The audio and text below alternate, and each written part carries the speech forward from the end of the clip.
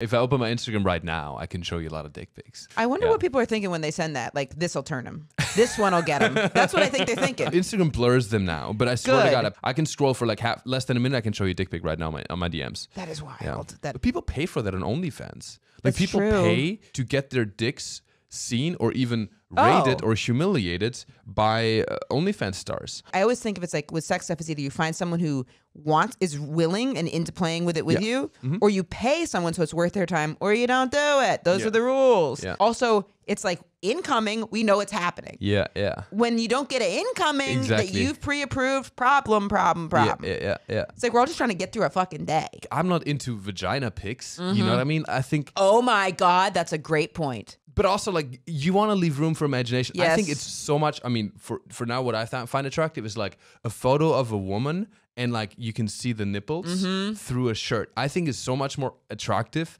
than, like, you know, full ring light, you know, legs open. I'm like, what's exciting is, like, what your mind does. And it makes you want them, right? But if I send a dick, that's all... You exposing yourself. That is such a good point. Bulge pics.